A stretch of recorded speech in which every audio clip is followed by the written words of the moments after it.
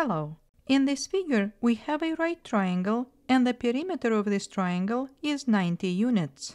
If the left side is 9 units, then what is the area of this triangle? To solve this problem in under 60 seconds, first we need to know that the perimeter is the sum of all three sides. If we subtract the left side from the perimeter, that is 90 minus 9, then the sum of the sides B and C is 81 units.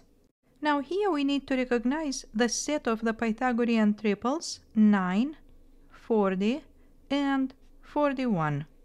So if A is 9 units, then B will be 40 and the hypotenuse will be 41.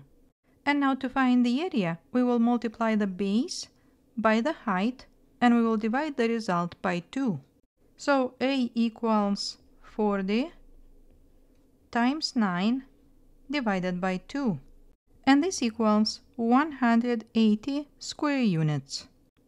Now, if you want to see a more detailed solution, then keep watching.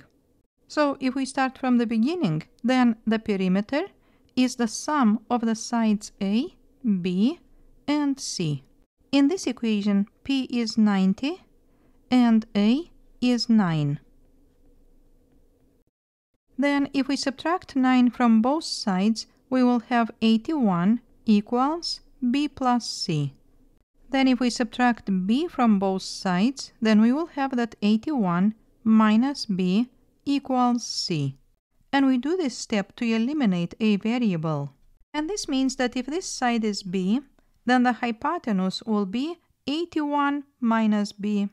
So what we have now is that one side is 9, the other side is B, and the hypotenuse is 81 minus B. Now, in the next step, we will use the Pythagorean theorem. And this is A squared plus B squared equals C squared. Then we will replace A with 9, so on the left side we will have 9 squared plus B squared. And on the right side we will replace C with 81 minus B, and we will have 81 minus B squared. And now we need to solve this equation for B. And to remove the parentheses, we will use the formula A minus B to the second power equals A squared minus 2AB plus B squared. And now on the left side, 9 squared is 81, so we will have 81 plus B squared. And on the right side, using this formula, 81 squared is 6,561. And now 2 times 81 times B is 162B. So we will write minus 162B and plus B squared. And now we will cancel B squared on both sides. Then we will subtract 6,561 from both sides. And now on the left side we will have negative 6,480. And on the right side, negative 162b. Then we will divide both sides by negative 162.